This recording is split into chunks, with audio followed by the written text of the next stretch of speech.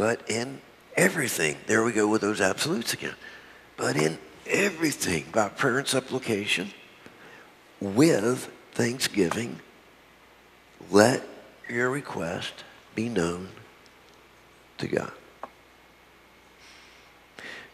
I often say at the end of the service when we're talking about asking the Lord to forgive us, I often say that we simply pray.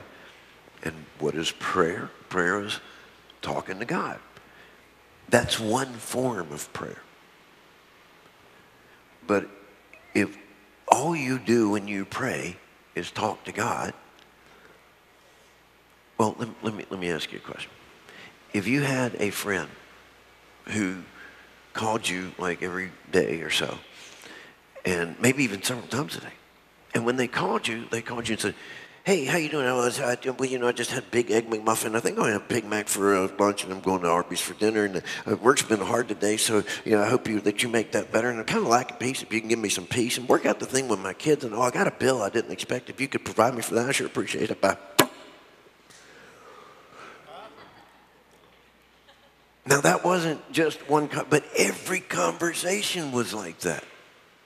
Hey, Christmas is getting close. I just want to remind you, we need some extra funding around here because, we got kids, we got Christmas, we got stuff going on, so you go ahead and hook me up. Thank you.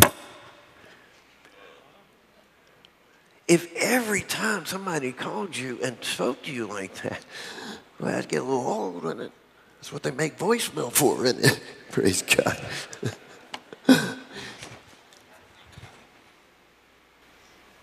But that's not the way conversations go. Conversations are two-way. And so part of prayer is indeed you talking to God. Man, take your burden to God. Go to God with your needs, all of your needs.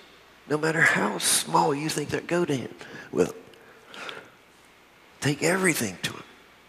And be anxious for nothing. And with thanksgiving, being thankful. But then after you are finished talking, don't hang up. Stop and listen. Because God wants to speak to you.